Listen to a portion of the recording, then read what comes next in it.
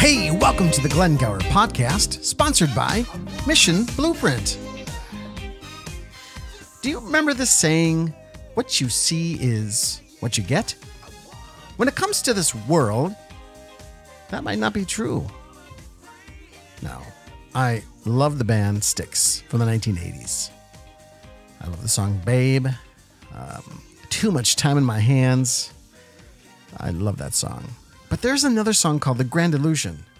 This song refutes the adage by saying, what you see is not what you get. It's all an illusion. Let's recap what we've been talking about. This is a series called The 4 Marks of Marx.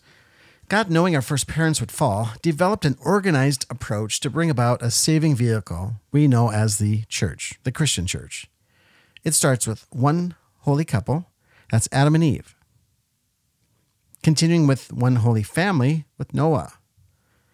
This movement grows to one holy tribe with Abraham. One holy nation with Moses. Now really big to one holy kingdom with David. And finally, one holy universal church started by Jesus Christ himself. Marxism intends to destroy this by first destroying the family, i.e. the Christian family. Look at the Bolsheviks in 1917, what they did. 2, after they destroy the family, destroy the right to private property. As Dennis said last week, this web grows from family to private property. 3, destroy religion. And 4, destroy the nation. Today, we will discuss destroy religion. Let's start in the Bible, John chapter 10. Jesus says, the devil, the evil one, comes to kill, steal, and destroy. How does he do that?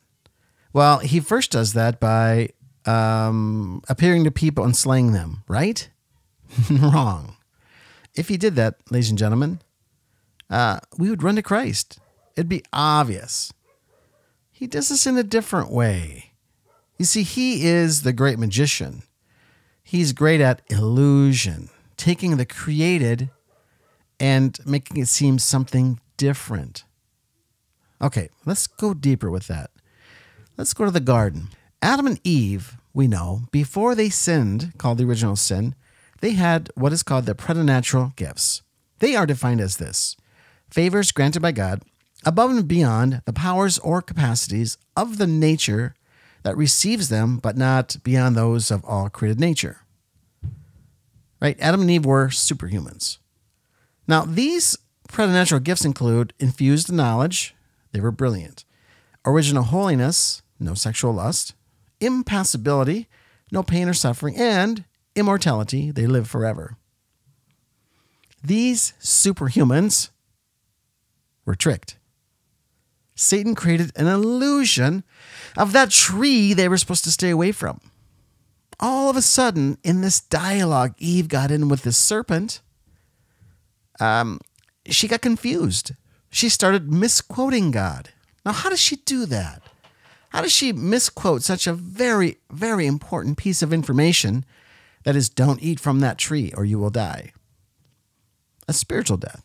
They didn't physically die, but they did die spiritually. But she misquoted God. And then she brought her husband in, who's supposed to be the protector of this garden. Where the heck was he at, right? So they bring the husband in, and he sees that the tree all of a sudden is good for food. And why wouldn't we? And God's trying to hide something from us. This same God who created us out of his love, out of his kindness, who's been faithful, he's trying to hide. See, they buy into this illusion, and they committed that first sin. And then what happened? Boom. Their eyes were opened. Just like that. And they realized they have done something terribly, terribly wrong.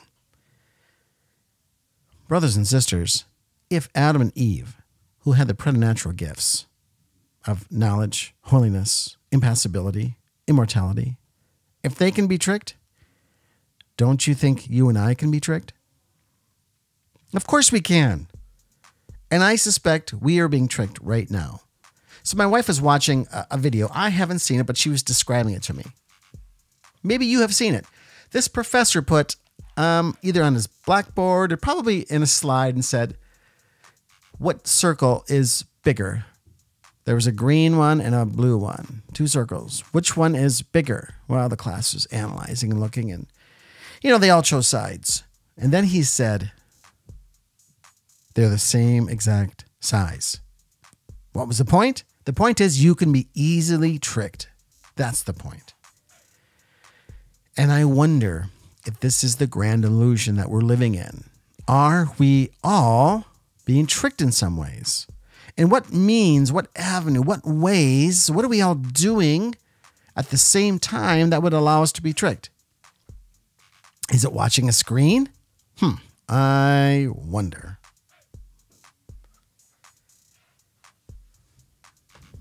So welcome to the grand illusion, Dennis. Hi, this is good, man. This is good topic. Yeah, it's so interesting, the world we live in today. How do you know what is true and false? How do you discern all that? And, if you're going to destroy religion, most people think, you start bombing cathedrals like the French Revolution, World War II, kill the Christians. But you know what? That didn't work for the French, did it? Well, we've gotten smarter over time. We know that things like that used to work, but they don't work now. We're smarter, but are we? Well, when you begin killing Christians, there's this thing that happens. In the early part of the church, these young people even saw older people die for Christ. And there's something happens there. And it took probably 1,800 years for the bad guys in this overall story to realize when you murder Christians, more step up. You can't get rid of them. Like the Hydra. So there's a different way that you have to get to Christianity, to kill religion. Yeah, ignore it. Well, you think that works? Well, you think about what happens with our young people when they go to church now. They go through catechism. They go through religious education. They get to be freshmen, sophomore, juniors, seniors in high school. And as soon as mom and dad's insistence of showing up to church every Sunday goes away, what percentage actually seek it out for themselves? You're right. Ignore it. Yeah. Yeah, just ignore it. Like, it's not that big of a deal. I mean, nobody else goes. I mean, we go once in a while. I mean, you don't have to have a relationship. I mean, it's one of those things. Give them an hour, like once a month or so. Pray when you need something because you need it. And other times, don't worry about it. Well, in this context, the parents started ignoring it. Of course, they modeled it. So they started ignoring it. Well, the priest, the pastor, they said something we didn't like. Maybe it convicted them. Maybe it made them mad. So you know what we're going to do? We're going to walk away. We're going to show them. I'm totally guilty of it. I did it in my younger years. The whole parable about how you're supposed to tithe and what you're supposed to give. I would get so angry about a pastor bringing that particular context up in our church, and when they would make it about making and raising money for the church, not about, hey, you've been blessed with a ton of gifts and that it's right to use the gifts you've got to help those who don't, in a non-forced way. It just would rub me wrong. And I've left on more than one church because I disagreed with the pastor's just interpretation of one parable of scripture. So dumb, so immature. Well, that's just it. When we're younger, we tend to be more, what's the word? I don't want to use the word liberal because people think of politics, but we tend to be more free. We want to do whatever we want to do. No one's going to tell me what to do. Maybe rebellious is a better word. Yeah. And then we get older. We kind of come to our senses and realize, that pastor actually might have been right and I might have been wrong. And what was I thinking? But this is part of the growing thing, right? Well, they talk about us as teenagers. We know everything about everything we know. I did. Yeah. And then you start to age and then you start to realize that there's some things that I didn't know. And then you finally reach a point in life where there's this, oh my gosh, there's a whole world of things I don't even know that didn't even know that I didn't even know existed. Yeah. And I don't know anything about them. So then it's like, wow, I'm really small. Like I'm but a speck of dust. Yeah. If you really want to feel small, take a philosophy class.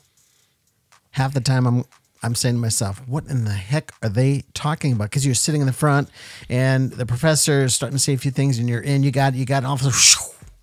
Where'd they go? And they're still having a conversation. You have no idea what they're talking about. And for modern times, I would say get on Google Earth and just pick a random spot in the world and get on the road, like go down to Street View and look at the shops that are visible or the things that are visible and go, yeah, I've never been there. I have no idea what the people are like. I don't know what it smells like. I don't know what the food tastes like. I don't know. Why are they there? How long have they been there? What's their ancestry? Who are they? I was like, oh, well, I guess nobody cares about me that much. You know, when I'm younger, I used to think everybody was worried about what I wore or what I did. And, you know, now it's like, I mean, if people gave a half a thought about anything, so now take that all the way to their faith. Like, it's just ignore it. What was important is the Ralph Lauren cologne. Do you remember that cologne? Oh, yeah. I really like it, but I know nothing about Ralph Lauren. Our listeners can send us bottles at... Yeah, if you want.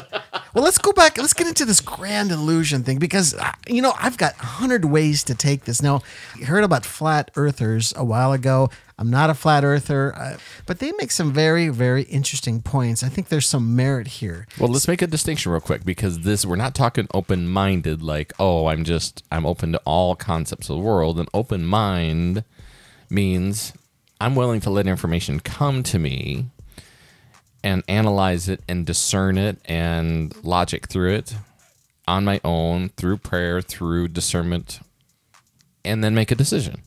Or have my foot leaning one way or the other. Right. Yeah, I love the whole objectivity thing because truth is something that's outside of us, right? I don't determine what truth is. It determines me. So I have to figure out what is the truth. It's getting everything out of the way, right? Say that one more time. Say what one more time? What is truth? Truth is outside of us. I think you and I debated about this a little bit. Yeah, we did. But I like this point, so yeah. I want to make sure our listeners get it. Yeah, truth is outside of us. And, you know, in philosophy, they say you just got to pull everything out of the way to get to what it is so it can transform you. I don't dictate what truth is. It dictates me and what I believe. I have to fall in line with the truth. So it's important to be a truth seeker. If you're going to be a truth seeker, you have to be open to different points of the view. I don't agree with the flat earthers. And you can't show up at the table with a decision. That's right. So I heard a flat earth perspective. Now, this is in the context of the grand illusion. There is something that we are buying into right in front of us that isn't real. The flat earthers say this, and I think it's interesting. They would say NASA is trying to do one thing: hide God. Now, hear this point of view. It's fascinating. If the earth is truly a globe, okay, this is what the flat earthers say. If it's truly a globe, and in this universe, there's hundreds, maybe thousands of galaxies, and there's all kinds of things, you know, there's planets and dwarf planets and stars and who knows, there's other people living on other planets somewhere, and they create this perception of a whole another reality. Where is God? You see, he might be out there, he might not be out there. And if he might be way out there so far he doesn't even care about us. Hence, we conclude maybe there is no God. You see where they're going? Absolutely. Absolutely. So if there is no God, then religion doesn't matter. You're free. You and I are free to create our own truth, create our own guidelines, our own rules. We can do whatever the heck we want. So the flat earthers would say, they would counter that by saying, actually, there is a firmament. And thousands of people have bought into this firmament. God is literally 200 to 300 miles straight up, and that's where his kingdom is. So, they are saying there's this grand illusion. There's this illusion created by some really, really bad guys, which it takes quite an administration. Or how do you administer all these people? How do you get all these people to fall in line? believing the same thing, right? Although I think it's possible. Some say the Manhattan Project did just that. 35,000 people knew what they were cooking, and they couldn't say a word, or maybe a bullet to the head. I don't know. Mm-hmm. But there's this grand illusion. So here's what I'm trying to do, and I'm going to throw it back to you. I'm creating a possibility here. Mm-hmm. I don't believe the flat earthers have got this right. Now, they are questioning the globe. That's not the point. The point isn't whether there is a flat earth or a firmament. The point is it possible to create an illusion where people buy into it and they believe it and they won't even question it? What do you think? Oh, absolutely. Absolutely. I mean, let's move away from the flat earth concept. Let's just talk about what the hottest trend in video gaming is now. Do you know what it is? I know nothing about video games. So hottest trend, I have no idea. Called VR. VR. Virtual reality. Okay. Isn't that the quintessential illusion? It's virtual reality. It's not reality, but yet you can put goggles on and headphones on and you can disappear into your own digital world. Short of having to use the bathroom and consume some calories, you can live outside of the real world as long as mom and dad pay the bills and keep the lights on for you to live without this world. Virtual reality. Have you put the goggles on? I have not. I have not. I haven't either. They look really interesting, but I'm a techie guy, and I know better than to go play with things that will get me really excited and fascinated and distracted from the things I need to do. Yeah, if I put those goggles on, I'm buying some. Absolutely. And I don't go to guitar stores. I've said this earlier. I can't go because I figure out a way to buy a new guitar. So it's been years since I've been in a guitar store. I mean, like over 20 years. Because I have been in to buy picks and I just get in and get out. I don't even look because it's like, it's like cocaine, right? You get addicted to it. I'm that way with gun stores. I don't go into them unless I know I'm going to get something because I'm not leaving without something. Another way that illusion is created is really television. Our phones. Yeah. What do you think? How do the phones create illusions? So illusions in there that's more important than my wife. The illusion that's what the information there is more important than what my kids have to tell me about their day. Yeah. More important than getting something else in my life done, whether it's mowing the lawn or shoveling snow or just getting something done. And then I get to the end of the day, I'm just like, I didn't have time for that.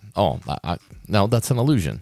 That is an illusion and a lie you tell yourself because you want to justify your immature actions and rationalize what you know you did wrong. Yeah, not to get too much into the weeds, but immature actions. For example, you can say whatever you want to say without any kind of what? Consequence. That's exactly. You can say what you want. Here's the other illusion that you go on. Facebook people aren't doing Facebook anymore. But they're doing others like, again, I'm not techie. TikTok. Instagram it's kind of getting old already, but Instagram, and you can friend someone. So this illusion that you have all these friends, who don't know you. Right. They follow you. You have followers. Yes. Yeah. Like Jesus, you have your own followers. Yeah. You're so important. People follow you. It's all an illusion. But it's the narrative they tell you to make you feel important. It's so unbelievably hard to stomach that we're so all self-consumed that what we do matters. And very few of us are going to do something that will last a legacy. All the men who battled at the great battles of Greece, whose name do we recall the most? We named it after our heel.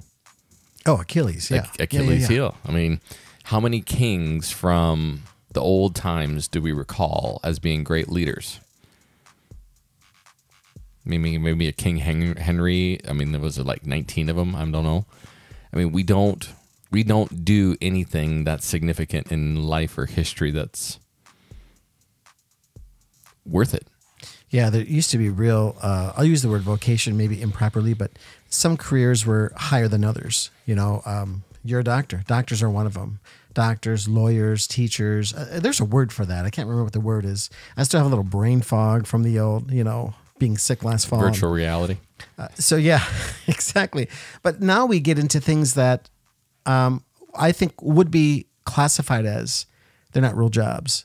No, they're entertainment. Yeah, sports. They're not real jobs. That's an entertainment, Yeah. but that also creates the icon of a false idol. Because now it's more important to go put our jersey on and sit in front of the TV for 4 hours and watch a game than go to church for an hour. Yeah, again, good question. I digress a little bit. How many people on Sunday, we don't know the answer, how many people on Sunday spent that whole day watching football but did not go worship God that weekend? It would be a scary number, I would imagine. Scary percentage. And if you don't worship God, you worship Something else. yourself generally. Oh, That's yes. this Your is own the- self-interest. This is the whole illusion thing. Is it becomes about you. See, again, the reason why I said Satan doesn't appear with a sword or a knife to cut people up. No, that would be his job would be terrible because everyone would run to Christ, right? But he gets you to do what? Get your eyes off of Yahweh and put them on yourselves. That's what he did in that first rebellion in heaven. And that's what he's trying to do. And this is what the whole illusion is all about. Get your eyes off of God and get them on yourself. I really saw that happen with the selfie movement. Now, when the selfie movement started, and you could buy your own selfie sticks, and the sticks got better. And when I saw that, that's when my discerning skills went, uh-oh. This is, if not demonic, right next door to the demonic, because all eyes are on me. Thoughts? Yeah, exactly right. I mean, I'm one of the guys that had a selfie stick. I had a selfie stick that had a little pressure point at the end, and it'd take pictures for you. You didn't have to set the timer or anything. It was Cool. great. But you're right. Like, all of those things lead into that breakdown of religion and that illusion. Think how many people go to a Hollywood production. How many people log on to Amazon, Netflix, Amazon Prime, Redbox, and will spend hours in front of a television or TV screen, but won't pick up a book, won't have a philosophical discussion about their thoughts, their opinions, being open, having an open mind about the world they live in. They just want to be entertained. Feed me, entertain me, entertain me, feed me, entertain me. So one of the mistakes people make is computers are evil in themselves, or TVs. No. But it's how we administrate them. It's how we use them. It's like the what we talk about, the money's the root of all evil, right? No, Oh, it's not. What'd I miss? Something really, really big. And I know you know. The love of money. The love of money, the love of self, the love Yes. now becomes what builds that wall between you and Christ, you and your eternal life. So you're going to let it keep happening? Are you going to allow these illusions? So give me some thoughts on how you would, Glenn, for our listeners, break through illusions. Ask the question, is it true? Is this true? It's one of the things I do with my kids. When they get in these fights or someone says something about them, so-and-so called me fatso. So what is the truth? That's the first question you ask is, what is true here? That's the first thing. I was going to bring up this earlier. Oh. I'm a huge U2 fan. You like U2? You too? Oh, yeah. There you go. One of my favorite songs is I Still Haven't Found What I'm Looking For. You haven't? I have climbed. Okay, I'm going to cut that out. But you haven't found what you're looking for? Okay, so this song is fantastic. Great lyrics. They themselves would say it's really a gospel song. Oh, praise the Lord. Amen. Now, I would call this an illusion. Now, people would say you go too far. These are great lyrics, but here are the lyrics. I have climbed the highest mountains. I have run through the fields only to be with you, only to be with you.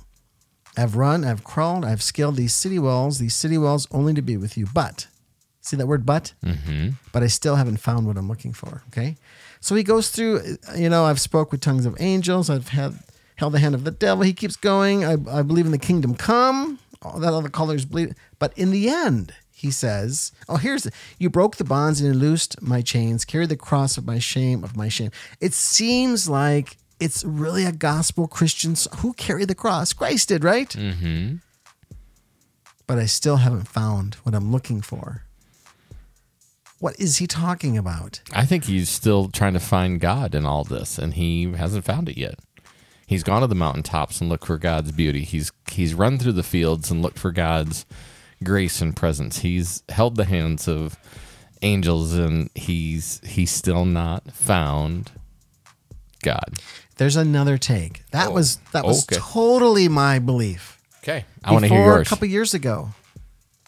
Here's a possibility, and I so hope I'm wrong. He's done all these things. He realizes that this guy carried the cross for my shame. But in the end, I still haven't found what I'm looking for because there is no God. I don't believe. That's what he said. I don't believe. That's right. He doesn't believe. I don't know what the answer is, but now, again, someone who wants to be objective, you have to be open to the truth here. What is he really saying in this song? Now, if anybody on our listeners knows YouTube and would like them to have the opportunity to rebuttal, our lines are open. Yeah, prove me wrong. I can easily, I don't want to say easily shift my position, but if you have a better explanation, make more sense out of this, I'll fall in line with it. But at this point, you have an open mind. I have an open mind. That's right. So I still, again, what you could take from this song is all of it's an illusion. The guy who carried the cross, I've tried to run through fields and I realized it's all an illusion and there's nothing there. I still haven't found what I'm looking for. Very interesting. It is very interesting. So now I wonder, so here's what I'm wondering. Some people think I have a conspiratory mind. No, I just like to think about things. I know there's an enemy. Satan is the enemy and his dominions.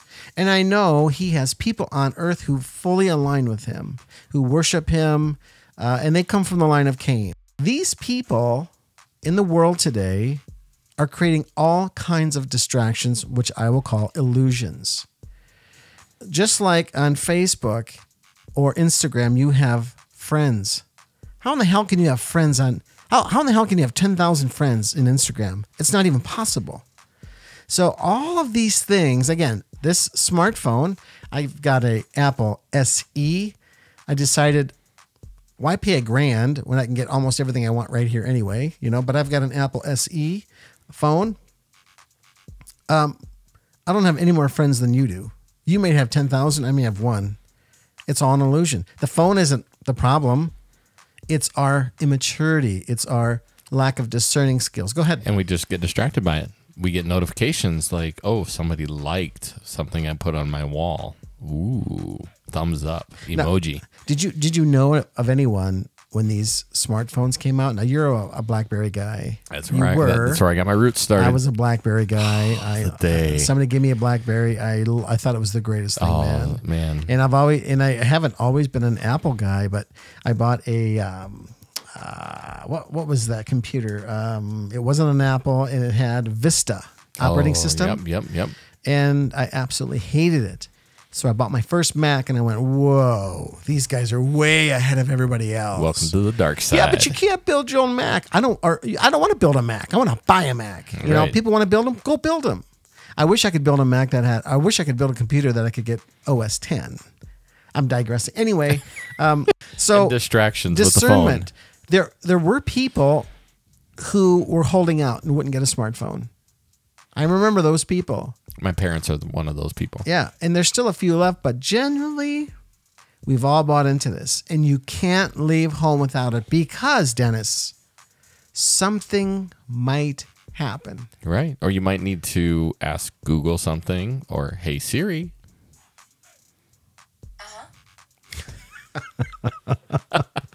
But this goes back to the story that leads off in John, which I think is so incredible. I don't know if you remember this particular one, but he talks about, very truly I tell you, I am the gate of the sheep, for whom all come before me are thieves and robbers, but the sheep have not listened to them. I am the gate, whoever enters me will be saved. They will come in and go out and find pasture. The thieves come only to steal and kill and destroy. I have come and they may have life and have it in full. And this whole parable talks about how the sheep come to the sound of the voice of the shepherd. And many sheep know a robber's voice. They don't go towards a stranger, yet they can be deceived and distracted and miss the call. And at the end, there's only going to be a few that held out for the real shepherd. Scary. But it's true. Like, I'm just as guilty as anybody listening. I'm distracted. I get wrapped up in the worldly. I get wrapped up in the, oh my goodness, it was just Olympics, and oh, did you hear about the drama and the thing? And yeah, I get caught up in it too. And I can't go live in a hole. I can't go bury myself under my blankets. I got a job to do. I got work to do. But this is why we're here too. We're here with you, our listeners, that we want to be part of your discerning conversations. We want to be the ones that, hey, did you hear on that podcast today? We're talking about virtual reality and how that can be really distractive to our kids and our family. Do you think that's a good Christmas present to get our kids? You know, let's make this conversation come to life in your living room and at your kitchen tables or in the car while you drive to work. One of my favorite stories, I bought Judah an iPod. I bought one of those nanos. You know, they're about 1 inch by 4 inches or something. Just 3 little inches. guys. Yeah. Yep. And so I was really excited to get him this iPod. He opens it up and says, "What is it?" "It's an iPod." "What's an iPod?" And I thought, we might be doing something right here. We actually might be doing something right in our household. He didn't know what an iPod was. So I said, you can play music, you can have books on it. It's wonderful. You can play videos. I don't want to play videos. Okay, great. And so he opens his iPod. He's looking at the iPod, and it's got a section for games. And he says to me, "How do I get these off the iPod?" I said, "I don't know if you can." And I couldn't figure out. I don't think you can get those games off. Nope. He wanted them off. Built-in distraction. Yes. And so that's really what all this is about, right? Illusions, built-in distractions. And so the point with the smartphones is we are all what? What do you think? What's the point? What point am I trying to make here? I'm guessing we're all human. We're all weak. We're all lost. We're all, I don't know. I got all caught up in the iPod conversation. I'm just like, is this the grand illusion? Is this what the enemy really wants us to have? Something that we don't need, that we pay a lot of money for, and we can live without. Listen. Pay a lot of attention to. Mm-hmm, that's right. I mean, how many times a day? Now, this is an old stat. Mm-hmm. So you'll probably get this right because you're kind of attuned to a lot of these things. But how many times a day do you look at your phone? This is probably a 4-year-old stat now. Oh, boy. So I don't know. Might not be right.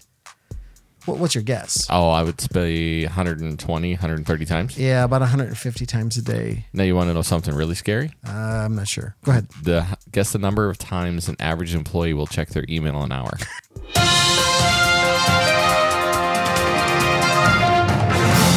This is an official Mission Blueprint fact check. According to PewResearch.com, the vast majority of Americans, 97%, now own a cell phone of some kind. BloggingWizard.com says 80% of Americans check their smartphones within 10 minutes of waking up. The average American checks their phone 262 times per day. 75.1% of web traffic in Nigeria goes through mobile. Here's one for the ladies. Women spend longer on smartphone apps than men. Women spend 30 hours, 58 minutes on their favorite apps on average. In comparison, men spend just 29 hours and 32 minutes on their favorite apps. Men win. That's not sexist. Let's move over to techjury.com. You might need to know in Germany, there are traffic lights on the ground for distracted phone users. And who is the leader in smartphone use? That's right, ladies and gentlemen. It's not America. It's South Korea. The global mobile ecosystem generated $1.1 trillion in 2018. And finally, the greatest stat of all. In Finland, there is an annual mobile phone throwing championship. Thanks for listening to the Fact Check. Fact Check.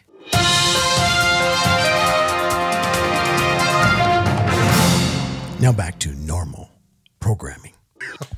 Jeez. See, this would have never been allowed in the 80s. Let's see. In today's day and age. Should I guess high? 10 times.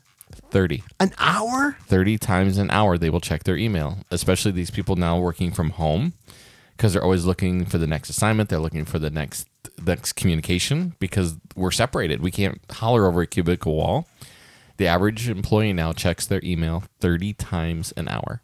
Okay, let me convict you all if you haven't been convicted yet of these phones. And again, the point of this isn't to really talk about smartphones and how we shouldn't have them. There might be a place for them. And you need to maybe figure out what your place is. But how many of you woke up this morning and you got your prayer time in? Me. Okay, I did too. But how many of you woke up this morning and instead you looked at your phone and you were just going to check one thing, maybe two things, and pretty soon, 45 minutes later, you realize, oh my gosh, I haven't done anything yet today. Oh, yeah. We talked about this at our men's breakfast Bible study. I can't keep my phone out of the bedroom. That's where my alarm clock is. Yeah, I wonder if this is the grand illusion. This is what the enemy the whole time was looking forward to for many years, is getting a device in our hands, and our humanity, the human condition, wasn't able to handle it, and all of a sudden, they got you. Well, they call it exponential times for a reason. I mean, we're accelerating towards something. Who knows? Who knows? It's very possible. So anyway, we're almost out of time already. Oh, my goodness. Can you believe that? Well, I can, because, this whole thing about the things that distract us, and the illusions. I mean, we didn't even touch about Hollywood, illusions of education, of only understanding half truths and partial truths, of what we think we see is real and what we don't see isn't. I mean, the objectivity of view. We didn't even get into how blind we are, and how blinded. How do we begin that conversation? I don't think we do. I think that's something that takes time and introspection and prayer of that truth to be revealed, and that we listen with our ears and we listen with our heart and we see with our eyes and we see with our heart what this loving each other and loving this world that we're in is supposed to look like. I mean, Jesus modeled it. Jesus came and said, love one another. Love each other as I love the church. It talks about in Corinthians, husband and wives. If we just can start seeing with our hearts, I think the objectivity gets real clear of what our focus is supposed to be on. What about you? What do you think? Well, there's a lot of thoughts in my head. What is the illusion or the grand illusion? I mean, today I alluded to maybe the grandest of all are these smartphones, at least at this point. There might be something, to the 10th power that we're not aware of coming around the corner. That could be interesting. I won't call this person out, but there was an older lady in my hometown that I had a conversation with. And what I mean is I won't call her out. I just won't, let you know who it is, just to protect her. She was talking about some crazy story on TV, but I didn't know she heard it on TV. I asked her, and I'm listening to the story, and it's absurd. I asked her, where did you hear that? Where'd you hear that story? Where'd you get that from? I challenged her. Well, it was on TV. And that was the first time, and this was probably 10 years ago, maybe, not even 10 years ago. That's the first time I said, what am I doing? I have just bought into, not just, for all these years, I have bought into that TV is equivocal to truth. There's many news organizations, and all of them are owned by five. 5 companies own all of them. If they wanted to craft narratives however they wanted, there's nothing you or I could do to stop it. We've talked about this a long time ago, how many entities Disney owns, from its theme parks to its television programs to its movie studios, and that's controlled by a board of directors of 11 people. All of those organizations have 11 people to answer to and one person in charge. So I guess what I'm alluding to is the media all a grand illusion? is any of it real? And how would you know if it is real? It's partial truth. It's like anything else. It's half truth. If there's a bombing going on in Israel, how would you and I really know that? We wouldn't. We wouldn't know. The only way to know that is to be there. Boots on the ground. Mm-hmm. We used to say this in the military, boots on the ground. How do you know what happened? Boots on the you were there. And if you weren't there, then you wouldn't know. But in today's world, and this has been going on for my whole life, right? People say things, I grew up in a small town. People say things and that is truth. It's because so-and-so said it. It's got to be true. And there's no analytics involved. Not analytics in the way we think about them today, but analyzing. Does it make sense? Is it reasonable? Because oftentimes if you think about something long enough, you would say to yourself, oh, that's not reasonable. So my thoughts are, again, you might think, ladies and gentlemen, that I'm way out there. I'm just thinking about what is really real in our life. We know that 10,000 friends on Facebook isn't real. You don't even know these people. They don't like you. You can't like someone unless you actually know them, right? Mm-hmm. So if you're going to take down religion, and that's what this whole thing is really about, and let's get back to that for a second. If you're going to take out religion, you have to create this perception that there is no God. You can't bomb churches. It won't work. We'll rebuild them. We'll get stronger. But the 20th century was really the century of there actually is no God. There is no God. And if there is no God, like you said earlier, you ignore it. How have you seen the destruction of religion in your lifetime? It's the go-to, like I alluded to earlier, the illusion that religion is just given to me and that it's my choice, certainly, but that because I put in a half effort, I get the full benefit. And I know the illusion now is that isn't how God works and that isn't his plan. And so if I'm not going to be all in, he's not going to be all in on me. Interesting. And that goes back to where I was at in high school and college and going to church just because there were pretty girls that were at that church that I wanted to date next Friday night. And hey, Dave, don't overlook that. That's a good reason to go. It's a reason. It's a reason. God made beautiful women for a reason. Good church going girls. But the other distractions that have just come along, I'm a tech guy. Before I was a doctor, understanding and seeing what the internet was and watching what it's become over the last 20 years and knowing at its roots what drives most innovation on that platform. And yet, like you said, now with these phones, we are our own expert.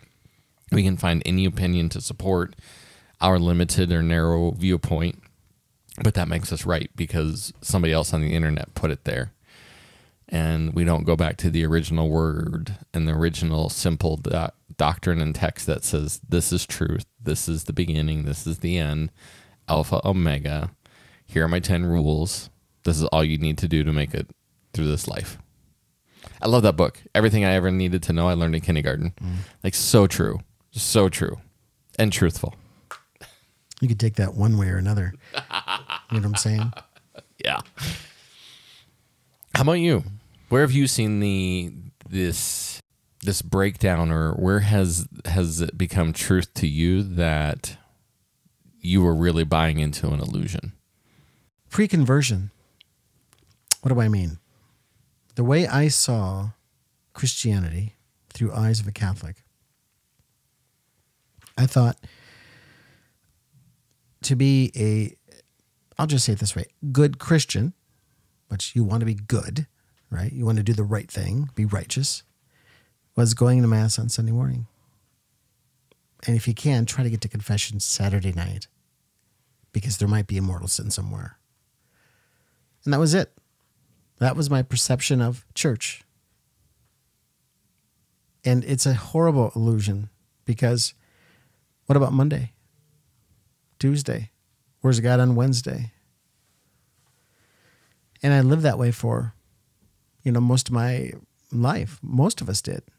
Now, my mom, we had other prayers that we prayed, and But slowly over time, the world got more and more agnostic or atheist, and the Catholic families and the Christian families bought in, and television got bigger, and cable came around. And so my perception of Christianity was 60 minutes a week and not 170, how many hours in a week? 172? 168. 168 hours in a week. Well, I don't know much sleeping, but you know what I mean. Right. Full time. Mm-hmm.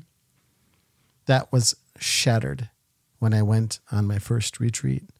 I realized, oh my, this is the life, not what I had.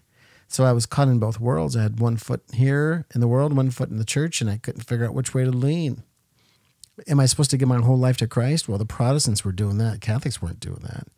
I did hear that from Protestants, but little did I know Catholics were actually doing that. Some of it's semantics, but they were doing that as well.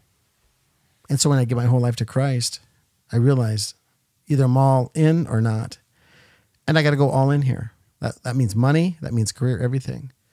So I think it was pre-conversion, before I came to know the living God. Church, this is the way church was. Yeah, great question. Sounds like your mind was very opened. Yes, it was very open. And you know what? Thank God I had an open mindset. Honestly. Because people who have closed mindsets don't go to those retreats. They think these retreats or any retreats, they don't need it. I'm good. Yeah. But it's absurd. When is the revival again? March 25th, 26th. That's a Friday and a Saturday? Friday night and all day Saturday. You get a couple big breaks, though, on Saturday. Nice. 4 hours worth of breaks. With your couple and with your spouse, significant other? Yeah, bring your spouse. If you're not married, it's not a couples retreat. I've heard 2 or 3 people say, this is a couples retreat. No, it's for everybody. High school students, if you want to come, great. College students, we'd love to have you. But this is an opportunity to get to know truth in a way that you have not known him, to watch God move the way God wants to move. And so there's not going to be jumping off of pews and running around the church without your clothes on. And you know what I'm saying? People have perception of, oh my gosh, we're going to be praying all the time. No, there's going to be lots of fun, some funny things. There will be some prayer. You have to dive in somehow. But yeah. We're going to find and break through some of the illusions. That's right. I like it. Save the family. Takeaway? You know, I know we're beating the dead horse when we say it, but close the phone, be with your family, be present to where you are. God's trying to talk to you. Always is. Winking, the still small voice. It's there. It's getting drowned out like crazy. And our family has an expression. You know, if you're not part of the solution, you're probably part of the problem. Here's my takeaway. Learn how to discern. That rhymed. Mm-hmm. I know you did that on purpose. Yeah, I didn't actually. It just comes out of me. Learn to discern. It's the poet in me. But learn how to discern. What's the beginning of discerning? Realizing that you're wrong much more than you're right, and you need another source. And my source is the person of Christ. He is truth himself. So I ask the Lord a lot, is this real? Is this true? And show me the truth a lot. And that's led me down, whether they're rabbit holes or open doors or open windows, a lot of those where I realize, oh, I had this wrong. And I think it's important to have an open mindset, not a closed one. Hey, thanks for listening to the Glen Gauer podcast. You can find us on Apple, Google, YouTube, and Rumble channels. May God strengthen the bars of your gate.